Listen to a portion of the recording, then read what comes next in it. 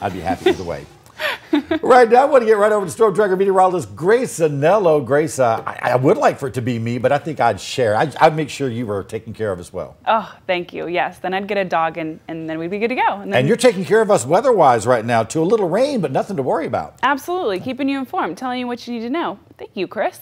All right, well, we're looking beautiful this morning. We're seeing our city lights and conditions are nice for us right now. It'll be a while before the sun finally wakes up and joins us, but we're having mild conditions so far. Temperatures ranging all across the 50s here in North Alabama and southern Tennessee. Now, as we head through the rest of the morning, we're actually going to see a slight dip in temperatures around 7 a.m., but it's only going to be for about 45 minutes or an hour, and then we'll warm back up again. What we are going to see a steady increase of is cloud cover and humidity, meaning that by the time we get to this afternoon, we'll be feeling much more sticky than we are this morning. If you have errands to run today, go ahead and do those this morning or in the very first part of this afternoon. The WAAY 31 Storm Tracker Early Morning Radar Network at 5:49 a.m. on your Friday is completely dry, but it's not going to stay that way for very much longer. Now, we'll be warm today, in fact, even warmer than we were yesterday. Our high temperature will be in the mid-60s, and we're expecting heavy rain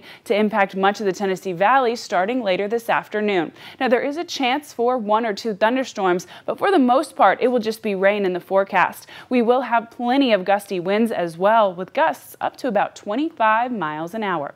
Now, our rain chances pick up late in the afternoon, and they're the strongest around dinner time and as we head to bed on Friday. So, what do you say we get right to it? This is the system that I'm tracking. The forcing behind this is a cold front that's getting ready to pass the Mississippi River. Eventually this afternoon, it's going to make its way to us here in the Tennessee Valley. So we will see rain impact the shoals at about 3:30 this afternoon, and plenty of cloud cover is going to stay with us. By the time we get to 6:30 dinner time, if you're heading out the door for a Friday night date night, or if you're commuting home from work, well, there's going to be heavy showers along I-65 and many of our other major roadways. Just a reminder, these oranges and yellows, heavy rain, unlikely that we'll see any thunderstorms today. Now, by the time we get to bedtime, this is pushed into Sand Mountain and will push out of our way overnight. And we will keep the chance for some sprinkles in the overnight hours, but it won't be as strong of rain as we'll see later this afternoon and into bedtime. But more rain returns first thing on Saturday. This has us at 7 a.m. on your New Year's Eve,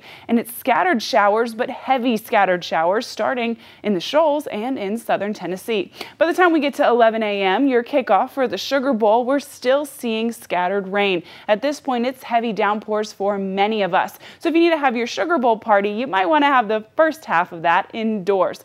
We'll keep scattered shower chances through dinner time, but many of us will be dry at that point, and then we'll increase cloud cover again just in time for the ball to drop and us to welcome in 2023. That means that we will be dry, though, when we finally welcome in 2023, and, well, we'll be sunny when we start the next day. As we push through the rest of the weekend, we are going to have sunshine and warmer temperatures stick with us on New Year's Day itself, which, if you ask me, is a very nice way to welcome in the new year. And my advice is to soak up that sunshine while you can, because by the time we get to Monday and Tuesday of the next work week, we're reintroducing strong chances for showers and storms.